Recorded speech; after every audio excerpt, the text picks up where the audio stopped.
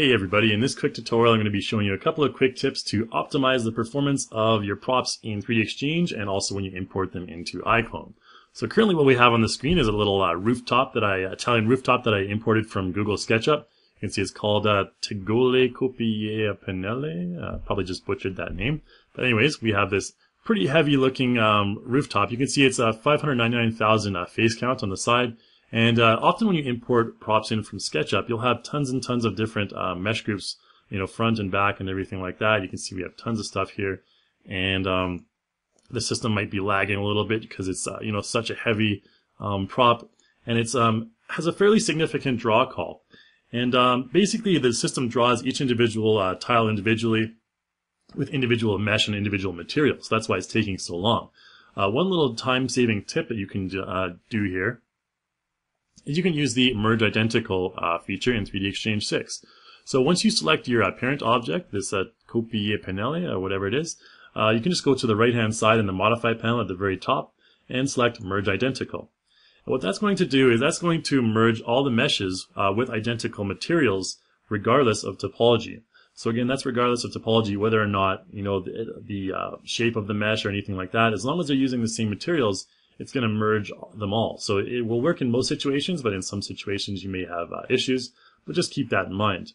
But with these tiles, you can see that there's just basically three separate shades of tile here, and we don't need all these separate mesh groups. I mean, obviously, unless we wanted to take apart these tiles individually. This will probably take a while because what it's doing is it's searching through all these different mesh groups, and we're searching for which ones are identical so we can optimize the performance. And we're almost done, and when this is finished processing, we have three separate mesh groups on the left-hand side here. You can see we just have a much more simplified hierarchy than we did before. So if I select each one of these groups, you can see this first one right here. If I go down to materials, we have this Teglaga 2.jpg. You can see the shade of diffuse map right there. And then this one has Teglaga 3, slightly different shade of diffuse, and this one's slightly different as well, Teglaga 1. So just three separate materials for this thing, and now you can see when we move around, it's a lot better, a lot smoother as performance-wise, and the face count remains the same, but we just have a more significant increase in the performance. So I can just go ahead and import this into iClone by going up to the top left. We'll just save it whatever that name is right there. We can call it, Crazy Roof, for lack of a better name, and then just use all the default terms right here, and we'll export that into iClone. So we'll go into iClone here to our props custom folder. What did I call it? Crazy Roof. There we go, Crazy Roof, and just double click that and load it in. And you can see now we have this rooftop in iClone, and the performance is just fine. If I go ahead and press play, now you can see that frame per second is about high 50s or mid 50s, I guess, between 50 and 60 anyways. Whereas before, if we had that really super high draw call, we'd be having a frames per second of like 25 or something really low like that. So obviously we're saving a lot of resources here. So I'm going to import in one more prop, and I'm going to show you how you can save some time on material assignment. Let's go back into 3DXchange there and load in a file called the Eco Kitchen. You can find this in Google SketchUp as well. We'll just load this into our 3DXchange. We don't need to save this current stuff. So we get this nice, beautiful kitchen loaded up, and if I go into my Explorer window, you can see we have this is the kitchen that I've downloaded from 3D Warehouse right here, this Eco Kitchen, so you can go ahead and download it yourself as well. Pretty good looking prop. So what I'm going to do here is do the same thing. I'm going to just select my parent object, Eco Kitchen 1, and go up to the very top and merge identical. And so that's going to do the same thing. It's not going to reduce the mesh groups by as much because we have a lot of separate meshes here already. So what I'm going to do is just go ahead and export this the way it is. I'm going to just go up to iClone and export. We'll call it Eco Kitchen 1. That's fine. So that's successfully exported. And then what I want to do is press Control Z and undo that merge identical. I'm going to export this version as well. So we'll do the same thing, export this, and we'll call this Eco Kitchen 2. And we'll just load that up, export that to iClone rather. And then in iClone, we'll go ahead and load both those up. So we'll go down to our Eco Kitchen 1. So again, this is the merged identical kitchen right here. And say, for example, I wanted to do some, a little bit of remodeling, change the texture of my cabinetry. What I can do is just go to my media, my materials, And let's go to our substance power pack. We have some wood materials here. I'll just take this whatever type of wood this is, Acco, and just click and drag it onto my cabinet right there. And you can see that all the cabinets will change. It'll look more like an IKEA style, kitchen right here, a little bit brighter style. So that's a really easy way to do that. Now let's go ahead and load in the EcoKitchen 1, or EcoKitchen 2 rather, and see the difference.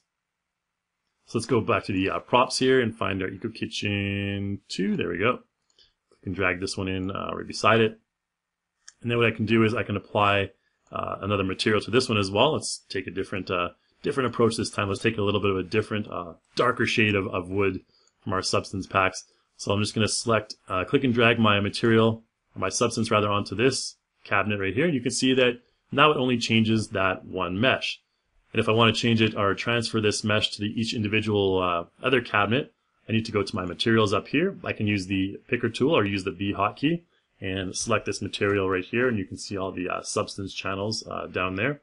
And then what I want to do is select my paint tool and then paint all the other different meshes as well. So it really depends on what you're going for. If you just want a really quick remodel, like if you're in the scenario where that I previously showed, you'd want to merge identical, but it's not always correct. So it really depends on what scenario you're in. If you want to go more detailed into the individual material assignment and stuff like that. So that's just another scenario where merge identical can save you a bit of time. Now to finish off here, I'm going to show you that we can import in large props and also in new formats. So all of the newest formats, FBX, OBJ, BVH, SKP.